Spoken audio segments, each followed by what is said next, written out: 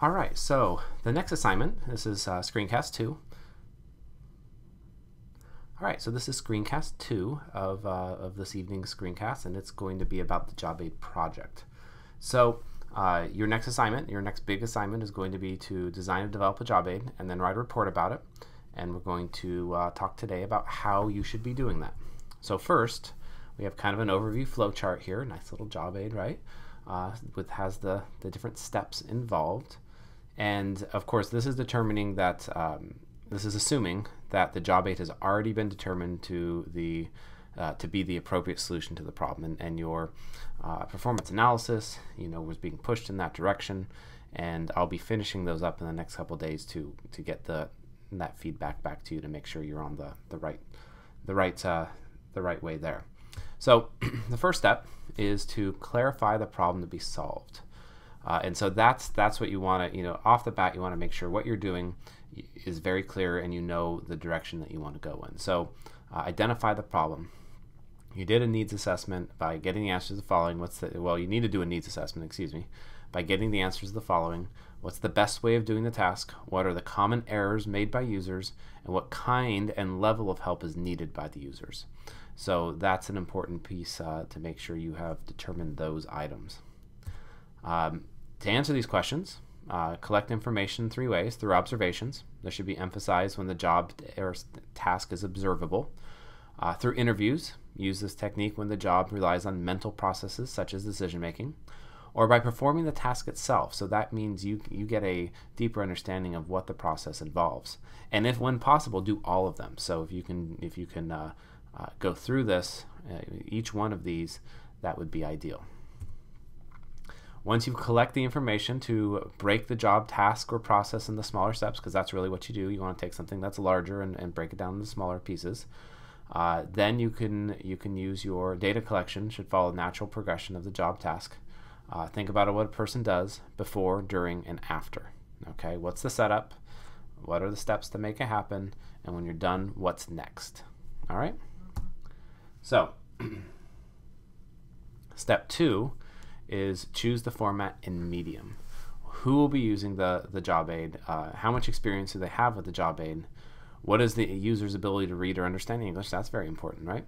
And what kind of documentation is familiar to the user, and what does the user want to perform? And I want to, the type of documentation that is familiar to the user is a big consideration. So as we're moving into an era that was mostly paper-based, from an era that was mostly paper-based into a digital era, there's a transition going on. I mean, one of the ways that I really learn a lot of new things these days is through videos. Whether it's YouTube or whether it's lynda.com or other things, I will research and find how to do things via video. But what I found is the teachers that I work with in my district are not. And so they are not video literate as far as enhancing their own learning. So I have been working with them to kind of build up that type of skill.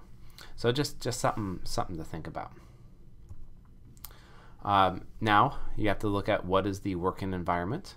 And think about the different environments. A plumber under a sink is going to need something different than a technician working in the dark, a secretary at a computer, a fast food employee who's expected to work quickly, or an elementary student who's visiting a computer lab. So you got to know who your audience is and what they're going to be doing. Okay, step 3, prepare a draft of the job aid. So you've kind of set up what needs to happen in step 1. Step 2, you're figuring out the environment and the type of and the medium, let's say, of the job aid. Now you're going to make a draft. So using that information, you're going to break each major task into smaller ones, list it out. If order is important, make sure you include that order. If the process a decision sequence, then list all possible conditions and appropriate responses. And then identify any special circumstances or exceptions, things that might derail, a simple step-by-step job aid or the listing of information, however it's going to look. So if there's something obvious that needs to be derailed, can you address it? You need to decide if you can address it or not. Then you want to develop a rough draft using the chosen format. Then you want to clean up the draft, eliminate extra words, combine ideas that belong together, eliminate ideas that are ambiguous. Of course, you want to be very clear. You don't want to leave anything open for interpretation. So you want to just be, unless that's part of the task itself where they need to interpret something, but generally you don't want to leave, if it's ambiguous and open for someone to take it a different way, then that's not going to work for you. Use an appropriate title. It should say how it aids the users. So how to print a report in EduStar, ways to deal with difficult students, using styles in Microsoft Word. Mine are always, I do lots of these, and it's, how to format a Google Doc or how to share a Google Doc or whatever it happens to be. I try to be as specific as possible. Then you construct sentences that are clear and direct, lead with action verbs. So launch Internet Explorer, push the button 2 times, use the user's vocabulary, that you're doing this as well. So if you're aiming something at, let's say you're a teacher and you're aiming something at 1st or 2nd graders or even 4th or 5th graders, you shouldn't be using jargon. You shouldn't be using, adult vocabulary, because then you'll speak over their heads, and they won't understand it.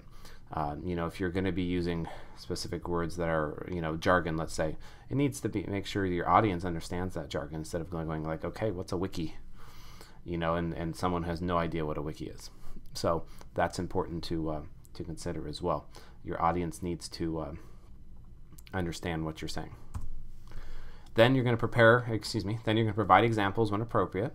Emphasize the action, but don't ignore the why. Present the information in small bits.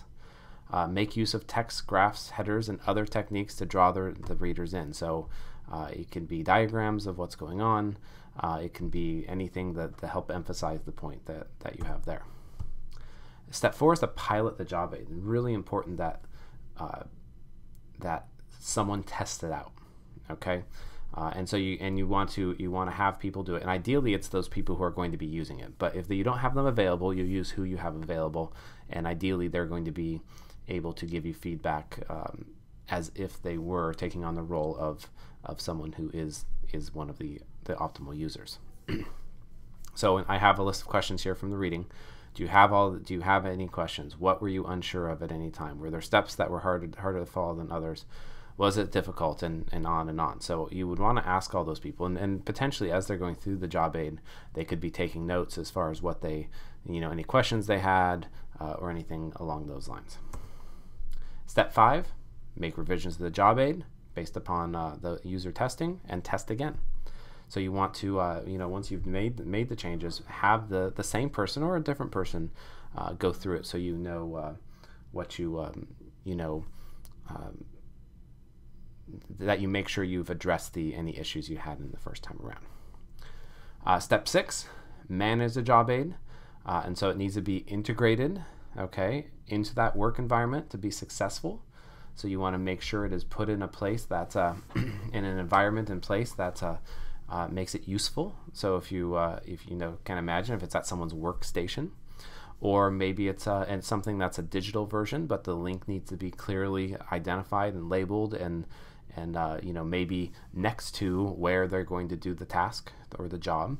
If you're having a student do something in, let's say, Google Drawing, and you are giving a job aid on Google Drawing, you have it in the directions, in the flow of what's going on, so they're able to do that. Okay. And so the top 10 parts of your job aid report, your introduction. Okay, so now we're moving on to, that was a job aid. Okay, we talked about. Now we're moving on to the report. The one is introduction, analysis techniques, objectives, job aid media, design, the pilot test, interpretations and revisions, the solution system, the writing, and the complexity. And obviously you may have a simple solution. You may have a job aid that is more simple than other people's, just because that's what the demand was, as far as what you after you did your performance analysis and you had a specific need there. So the complexity piece is I'll call that a little bit of a variable as far as the final product. But what I'm talking about complexity there is that you've thought through this process, and that you document it in your job aid report. So if I were to, I'm going to go to the website here, go to the assignments,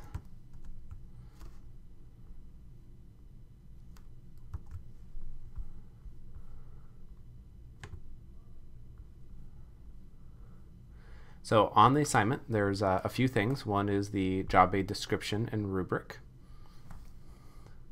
This is a document like the performance analysis that has kind of the overview of what needs to happen in the report. So remember, the job aid is the job aid itself, and then a report about the process of completing the job aid. And it has the formatting guidelines, everything like that. And then it has the rubric for each of the components. Introduction, so here's the first 3 are for the report: introduction, analysis, techniques, objectives, and then the job aid itself. And the job aid can take any number of format from a screencast video to a Word document, a Google document that has screenshots. You want to make it a little bit more finished of a product, so you want to do your best to design it in a way with the skills that you have that is make it presentable. Okay, and if you are going to make a video, then you want to use a video tool like Camtasia, and actually we'll talk about that a little bit more in a preceding week as far as the format it can potentially take. But you should maybe have an idea of what you want it to look like. Going back to assignments, one more. There is the project submission checklist.